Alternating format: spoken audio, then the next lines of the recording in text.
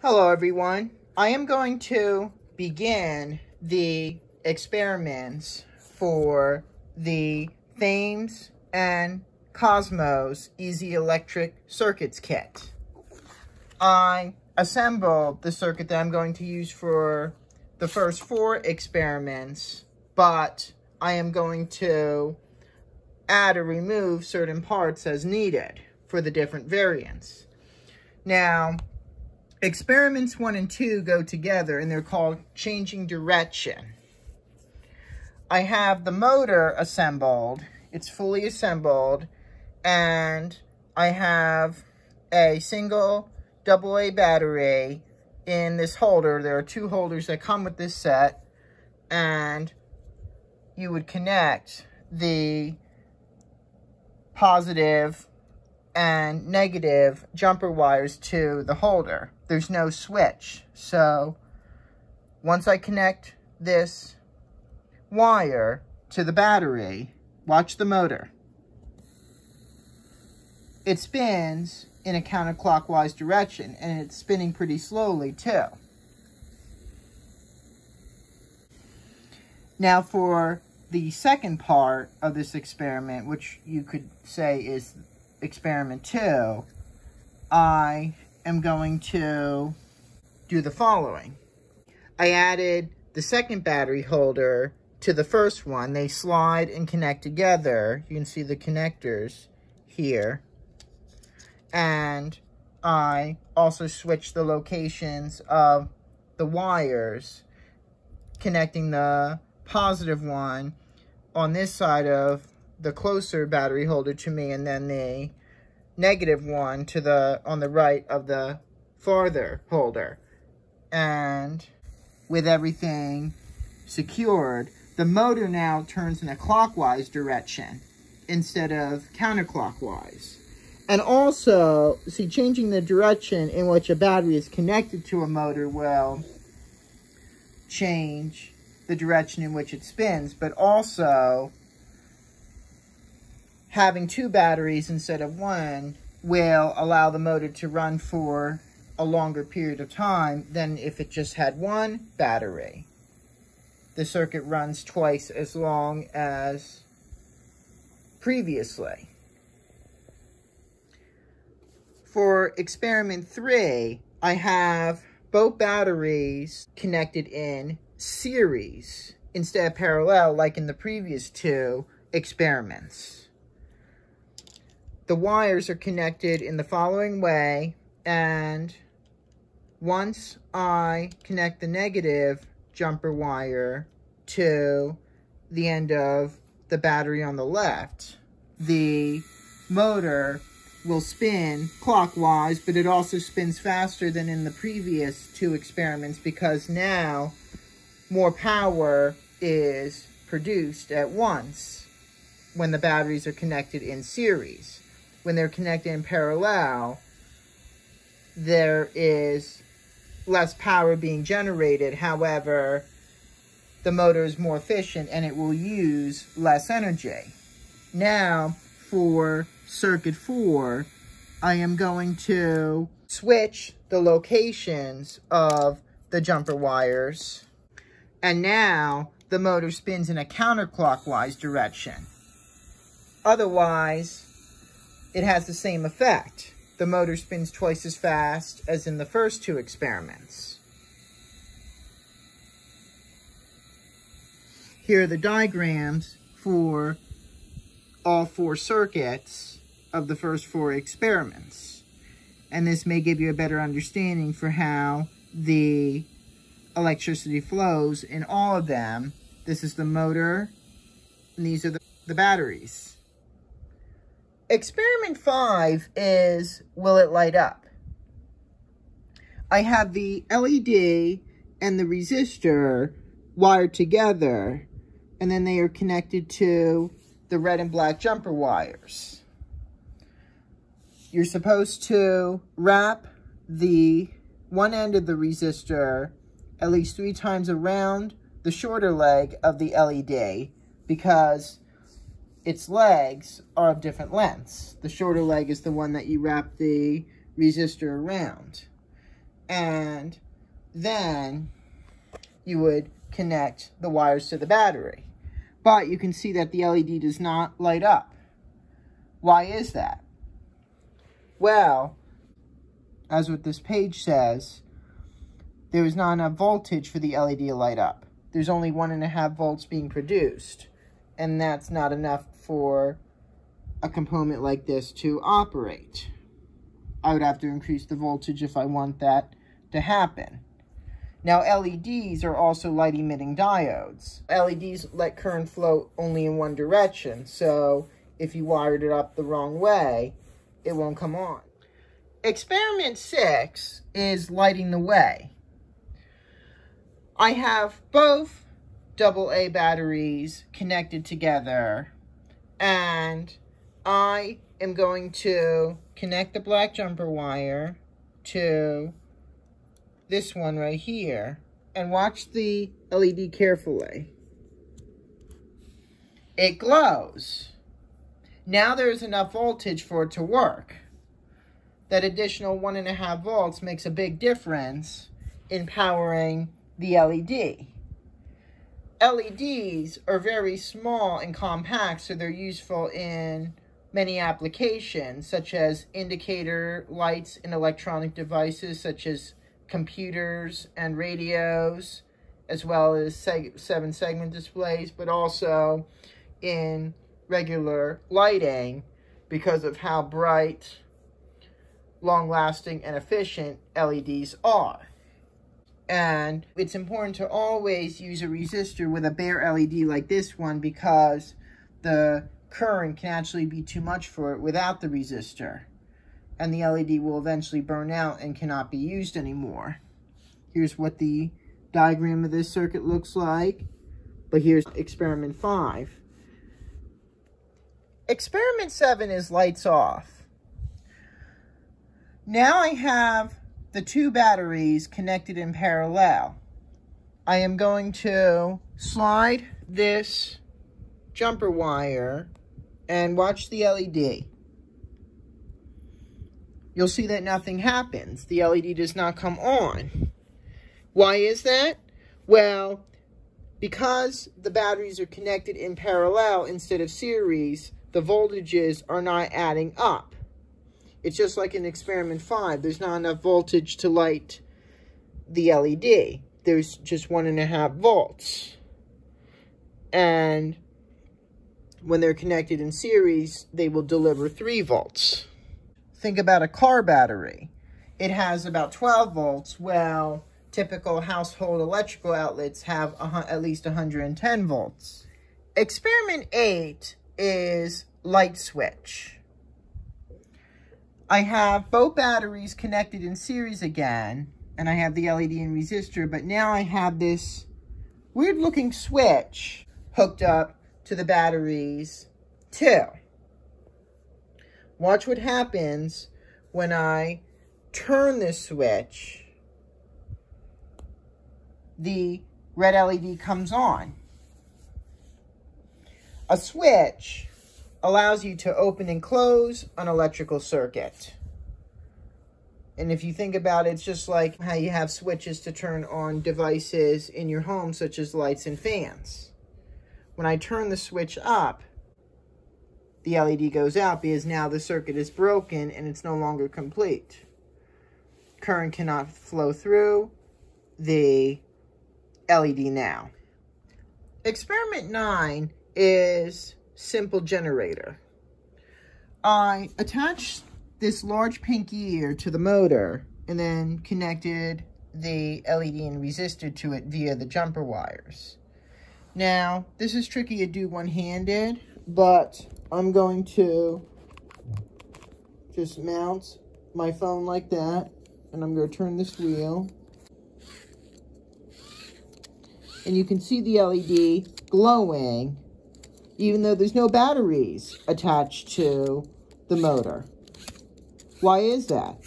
Well, turning a motor manually generates electric current. This kind of energy is mechanical energy when you turn something by hand. and mechanical energy can be converted into electrical energy to power things, such as lights, radios, or clocks. And a lot of emergency devices, like radios and flashlights, have what is called a dynamo motor, which allows you to crank the device to charge an internal battery, which then produces electricity. And that's very useful if you cannot find any charging stations or electrical outlets where you are. Experiment 10 is conductors. You will see that the LED and resistor are connected, but these two wires are not. That is because we will be using a couple different metallic items to put between these two wires to see whether or not they will conduct electricity and light the LED. Because you will need various metallic things such as bolts, a screwdriver, metal rods, screws, etc. Right now I'm going to be using scissors, a screwdriver, and a metal ball. First I'm going to do the screwdriver. Now you have to make sure you actually touch the metal contacts of the wires, not the wires themselves. The LED will light, because the screwdriver acts as a wire to carry current through the now complete circuit. Now I'm going to try it with this pair of scissors. I'm going to place the handle of the scissors on one wire and then place the other on one of the blades, and look, the LED comes on. Again, another complete circuit. It's not perfect, but this experiment shows how you can use everyday metal items as conductors of electricity. But the ball bearing, look, it's metal, so when it makes contact with both with the metal tabs of both wires, the red LED comes on. Anything that conducts electricity is called a conductor. On the other hand, a non-metallic item is called an insulator. Experiment 11 is insulators. We're going to use the same circuit, but now you'll need various non-metallic items in your home, like paper, fabric, plastic items like Legos, or wooden items like sticks. I have actually the P separator and another block from this kit, but I also have a Lego antenna from a set. And we're going to place the items one by one between the contacts of the two jumper wires here, and the LED does not light. Same case for the separator, no light, and the Lego, because materials like paper, wood, and plastic do not conduct electricity well, or at least low current and voltage. Now, I have learned that they can conduct high amounts of current or voltage. Like if you think about a tree that falls on a wire, an overhead wire, it can actually conduct electricity down to the ground and energize a bit of the ground around it. That's why you're told not to go near fallen trees or anything that is making direct contact with overhead energized wires.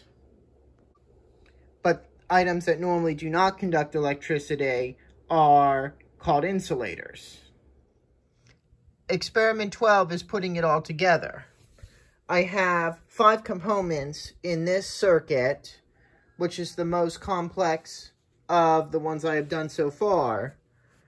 The 2 batteries, the motor, the switch, the LED, and the resistor, so there's actually 6. if you would count both batteries, but depending on how good they are, the LED and motor may not work, even with the switch on.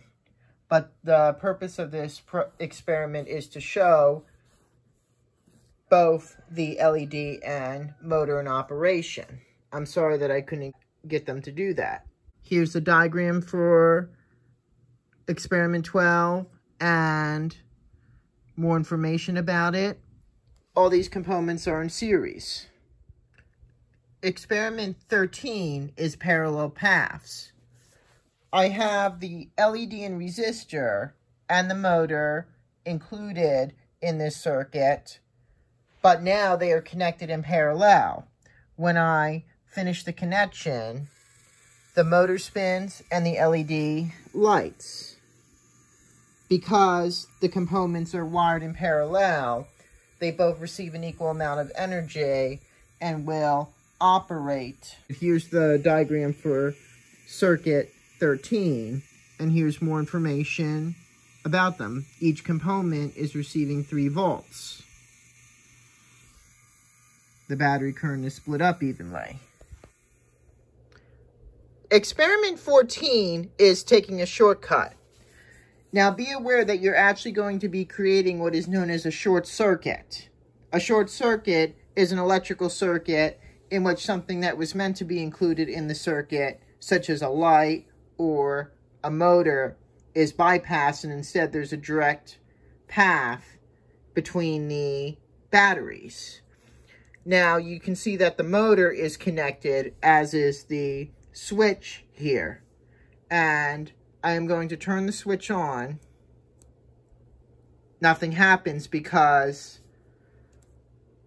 I have created a short circuit, and because electricity will always take the shortest path, it's going to go right through the switch and back to the batteries. Now, always only leave the switch on for a very, very short period of time, because short circuits can be very dangerous. They can cause fires, electrical shocks, or damage to electrical components. And the battery holders have fuses in them to keep the batteries from overheating, but the fuses could burn out if you leave the switch on long enough. So again, do it just for like maybe a second or two, and then turn it off. Got that? Thank you. Experiment 15 is 2 circuits in one. I am going to connect these jumper wires to the battery holders. First the positive one, and then the negative one. You see that I have the switch here. And watch the motor. It spins slowly in a clockwise direction. And the switch right now is in the on position. But when I move it to the off position, the motor spins faster. There are actually 2 circuits combined, and turning on the switch bypasses one of the batteries so that only the other one is supplying power to the motor, but opening the switch allows both batteries to supply current to the motor. It's almost like a 2-speed fan in which you can use a switch or lever to adjust its speed. One setting allows it to go fast, the other allows it to go slow. Now with this circuit you would have to disconnect both switches to ensure that no power is flowing from the batteries. If I only had this wire connected, then the motor will only work on the slower speed because only one battery holder is connected, but turning off the switch stops it altogether because no more current is supplied to the motor. And here's the diagram for this circuit when the switch is on and when the switch is off. In the off position, current flows from both batteries. Experiment 16 is the first of 5 projects that use special add-ons included in this kit. The first one is movie Zoetrope. You would roll a black cylinder that has a series of animated pictures of a horse galloping with a person on it together, and then you would put another band which features animated pictures of a dinosaur right inside. Then use special pegs to hold it in place. Then I'm going to connect the battery to the circuit, and the cylinder will spin. Now this is very tricky, and I can't do this with my phone, but if you were to look through one of the slits in the cylinder, the pictures will be moving by so quickly that they will appear to be a single animated movie. And that is how movies work in a nutshell. In real life, though, there would be thousands of still pictures on a roll of film, and then that film will be run through a projector, and the pictures will be moving by so quickly, like probably over 20 frames a second, that to your eyes, your brain will blend them so that they look like one single animated movie. How awesome is that? Experiment 17 is Walking Lion. After building this circuit, which has paper cutouts to use as the hair of this lion, you would connect the jumper wires to the battery holders, and the lion would walk forward. Now, it does not perform as well on carpeted floor as hardwood, but it still moves along. And this was very difficult to build, but once you wire it up correctly, it will walk forward. It's possible that if you connect the wires incorrectly, it may walk backward, but hopefully you'll be able to fix it easily. This is the same as Circuit 3. The basic wiring setup is the same, but the structure is a lot more complex than in Project 3. Roar, here comes a lion, right toward you. Experiment 18 is Flapping Bird. I have these cutouts attached to the circuit as bird wings, and then I'm going to connect this wire to the batteries. Look at that. The wings move up and down pretty steadily, just like a flying bird. This is the same as Circuit 3, the basic wiring setup. But you can see that the gears attached to the motor are used to move the wings up and down. Gears transfer energy from one part of a machine to another. Experiment 19 is Electric Car. As you can see, I built a model car and included both batteries, and I'm going to turn this switch and watch what happens. The car moves forward slowly. If I turn the switch off, the car stops. The principle to powering the motor is simple, but you have a series of gears attached to the motor that propel the vehicle forward. The front two wheels are non-operational, meaning that they're not powered. But the rear wheels are. It's rear-wheel drive, you could say. And it moves slowly so you can catch it easily. And if you want, you can just let it ride along a long pathway, and it's probably recommended on a hard surface like a wooden floor. But make sure there are no obstacles that the car will hit or any areas where it could fall, like downstairs or off a table.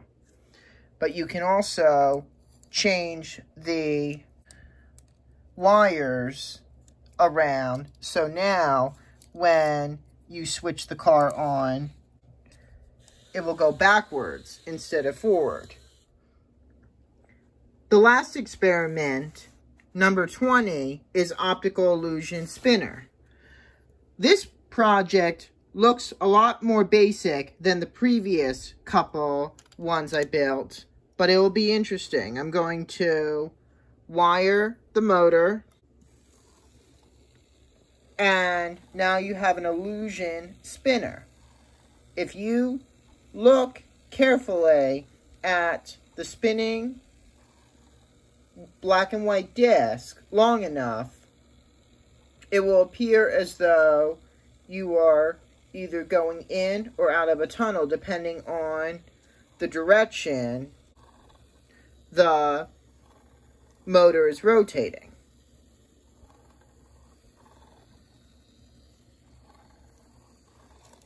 The lines appear to shrink or grow. Now I'm going to look at the other disc.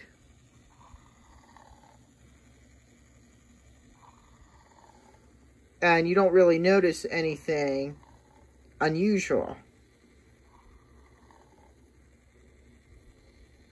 But if you do, you can let me know. Now the wiring setup is very simple. At the end is some information about the electric motor. Pause if you want to read.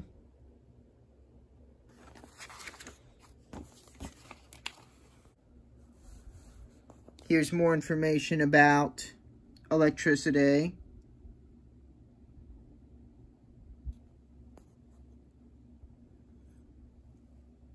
Voltage and current.